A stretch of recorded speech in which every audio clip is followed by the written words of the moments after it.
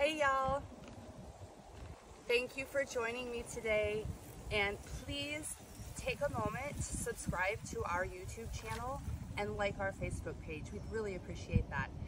I am excited to be here because I am wondering how many of you have ever been curious about real Florida and learning about it from a real Floridian who lives here now and has lived here most of her life like me. So you've hit the jackpot today, because I get asked a lot of questions about my paddleboard and my paddleboarding adventures, and I love that here in Central Florida we have I think the largest concentration of natural springs, like one of the largest concentration of natural springs in the entire world, and we definitely have more natural springs than any other state.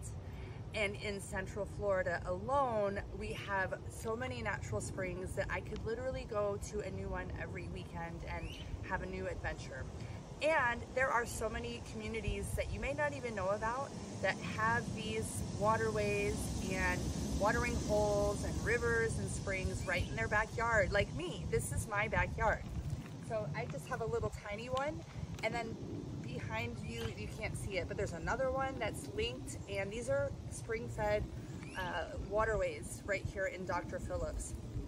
I'm gonna go into that, and I'm gonna do a series, so I hope you can join me every week, and that's why I want you to subscribe to our channel, because I am gonna start taking you one by one through some of these different homes, communities, and waterways. But today I want to talk more about my paddleboard and the questions that I get asked all of the time about paddleboards and where to go when you get one, or where can you rent one. So I'm going to talk about mine. I got my board as a special gift, and I was very, very diligent and thorough in my research on deciding what kind of paddleboard I wanted, and I wanted to share with you guys. I did a little list, and I'll share it with you.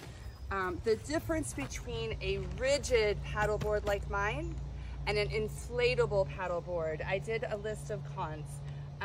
I went with a rigid board. It's, you know, whatever is going to work best for you. I chose rigid because it's a better performer in the water, and I wanted to get a really serious board. So it's better in the water, it's faster in the water, although I chose a really big one because I want to put a kid and a dog on it with me. I can just grab it and go. I don't have to get where I'm going and then inflate it. It's solid and rigid, so it's sturdy, and to me it feels a little more stable and easier to balance on. You can go surfing on it, although mine's really big. I have had it on the waves. It was hard to surf, and it costs a little more for a rigid board. The pros for inflatable is easy to port. You know, you can take it anywhere. You can bring it on an airplane. You can store it in your garage. It's easy to store, so and it costs less.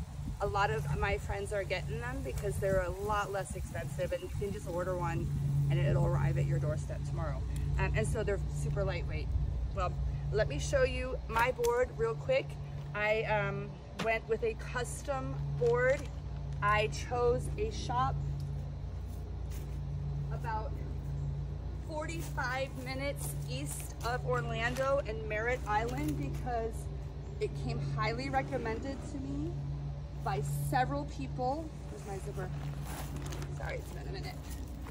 And I went to meet Gerard, who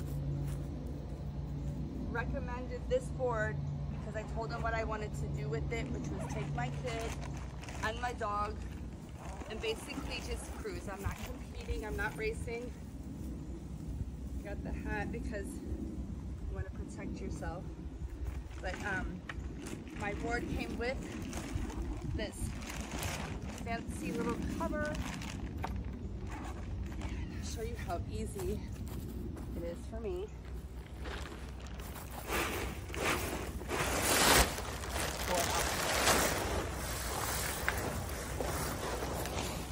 So my board was custom made. It's from a company in Australia called ECS.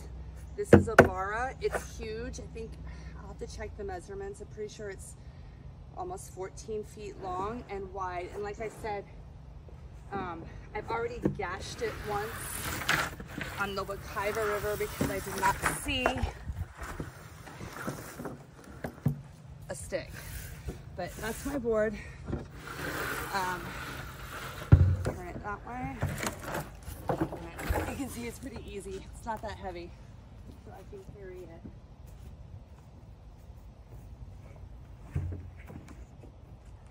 Use your leash, because if you do fall, I don't care how good your balance is or how well you can swim, like a wave will knock you down, or like somebody bumps your board and you lose your balance. This is my wet bag, so I literally, it's like a drawstring bag with a zip. I've got my citronella and my lip protection in there always. And then on the inside, so it's really cute, I picked it. This part is the wet part. So you put stuff in there you want to keep dry, like a phone, clothing, and then you fold it over and clip it. And then it stays safe in there. That's a cute one. This is like, you get this one at Walmart. Same thing, same idea, fold it down. If you've done any kind of boating, you've probably seen these. Any kind of hat is good. The sun is going to get you on your shoulders and your back without knowing it, so protection.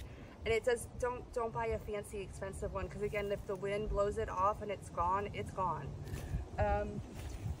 My paddle came with, I can adjust it pretty easily as I need to, because the great thing about paddleboarding is you can stand or sit. Like a kayak, my husband has a kayak and he ends up sitting all day. I can lay down, I can stretch, I can move around. So if you get fidgety or get muscle things and you want to move around, paddleboard's great for that. These are my roof racks because, like I said, I can't deflate it and stick it in my car. I have to put it on top of my car, and I can lift that big thing and get it on my car. These are really easy. I don't have any damage on my car. They strap right in through the top, and the board lays on top, and it's pretty easy to secure them. They came in that bag. You have to have a life vest. It's a law. If you get out there and the patrol sees you, I don't care, they'll give you a ticket or they'll pull you over. And I was a swimmer. If you can swim, that's fine. But what if you fell and bumped your head and then started to sink? Those lakes are deep. That keeps you up so that people can actually help you. So you're helping others by having that. I don't really wear it, but I do have it on my board.